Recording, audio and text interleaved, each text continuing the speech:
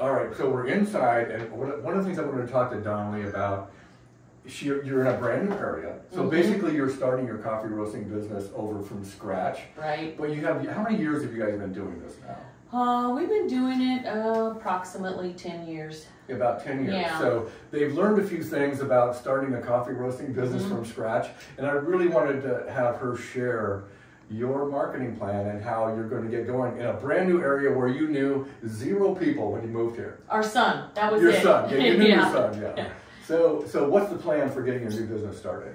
Okay, so basically what we did is we had to jump through all the hoops to get legalized. Once we got the coffee roaster actually up and installed and put in the shed, then at that point we had to get all the proper licensing from the state and our county and in city. Once that was achieved, then we had to start coming up with some marketing ideas. How are we going to get the word out? So initially how we started out was we updated our website, of course, because we had to make some changes there. And then we came up with things like these door hangers, which I'm going to canvas and farm our neighborhood, as well as a few other neighborhoods that I know of. And from there, what we have started doing is we made up these little 2-ounce pouches, and we don't leave the house without having at least a handful of those with us. And whether it's going to the gas station, it's going to the auto place, get a tire changed, all these businesses that we're giving business to, we're taking coffee in and saying, hey, give it a try, see how you like it, and let us know, and hoping that we will get business from that. Also, a really good idea, especially down here in the South where we are, is they have these public markets all over the place. I know some areas don't have that, but that's an avenue that we are also going to be doing as well. And just setting up a booth there and getting the word out. That's the biggest thing. When you know nobody, you have to get the word out. Right. So and you checked out the rules in your HOA. Yes. And although you couldn't hang things on doorknobs here, you can put things in mailboxes, right? Correct. So you've got your door hangers here, Yep, I see. and they're going to go in everyone's mailboxes. And they're going to go in everyone's mailbox, and you're actually having a local fair for the HOA coming up. Yes. So 150 yes. of your neighbors will be there. Yes. And that'll be a way to get started. One of the things that the Marlins did really well is they created a website that was really easy to navigate and order. Because a lot of people think, I'm going to sell my coffee online. I hear this all the time. And you can sell your coffee through a website as a tool, but you're responsible for driving new people to the website. So you want to make sure that that website has a really good buying experience. This morning I was on my phone looking through the mobile version of your website. Super easy to order, easier to pick your degree of roast and grind and all that stuff. Sure. So I would think people should go to bluemarlincoffee.com. Check out their website, check out the mobile version of it, and see what a really good format for a website and a mobile-friendly website look like. Absolutely. Yeah.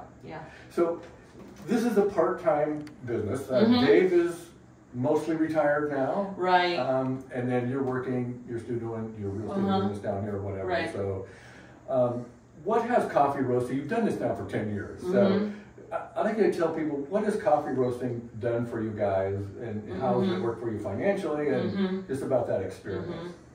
Well, the first thing is you want to be somewhat passionate about coffee, and most people are, and we definitely are.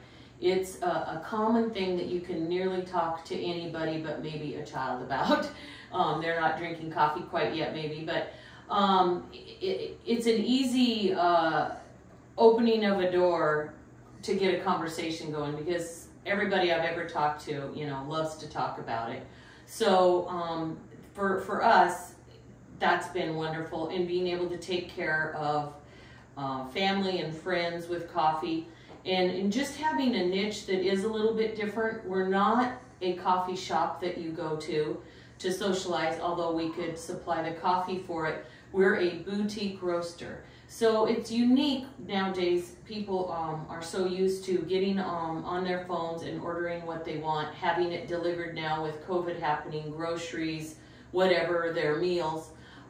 This is really wonderful because They can get online, they can order their coffee, and they can get it just the way they want it, roasted. People go into a grocery store and they got to take what they get off the shelf, and it's usually several months old. With us, we don't roast your order until you order it, and we roast it exactly how you want, the grind you want, the lightness, the darkness that you want. We can guide people if they contact us, if they have a favorite kind of coffee, as to which one to order. So that part, it's just having the love of doing that. And the financial end of it, what's really been nice about it is it's something that we purposefully set up to do as our retirement income. For us, Very common that was story. it.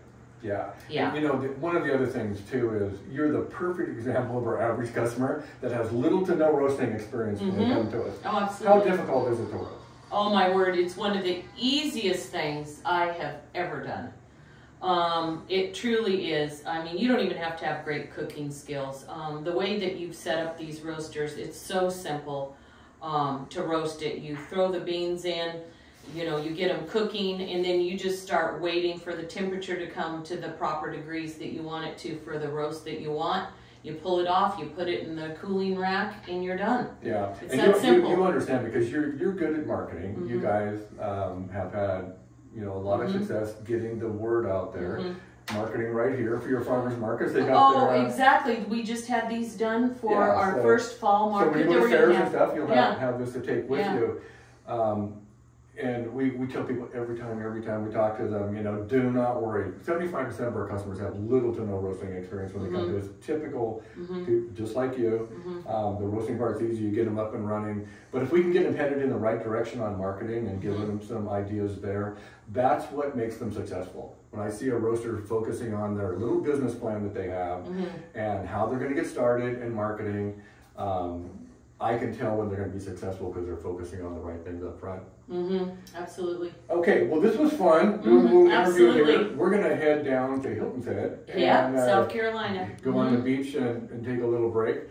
But hopefully somebody will get some good information out of somebody who's just starting over again, who has some experience. And so we're going to take off and go on a little vacation trip, but thanks for watching.